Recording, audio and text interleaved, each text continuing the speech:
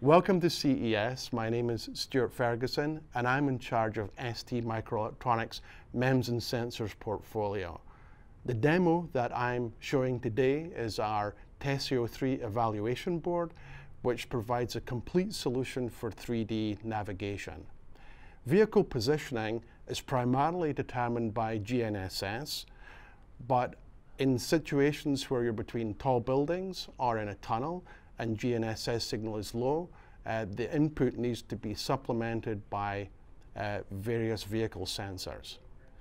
Sensors which provide GNSS support are the yaw rate sensor, which provides left-right information, the tilt sensor, which provides changes in height, which can be used to look at changes in altitude, and the odometer, which determines how far the vehicle's traveled in a certain period of time.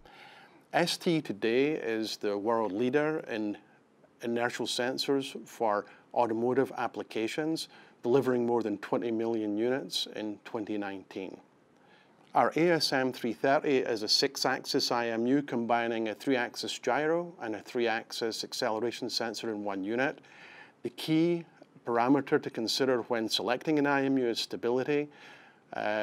ST has the highest stability in the industry, providing for the highest navigation accuracy. In addition to hardware such as our GNSS chip and our ASM 330 IMU, ST also provides dead reckoning software which fuses together the sensor and GNSS inputs to provide accurate navigation.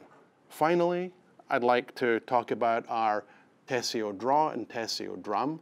Teseo draw connects to the vehicle odometer, but our new version, Teseo drum, can run without an odometer connection, primarily using the IMU.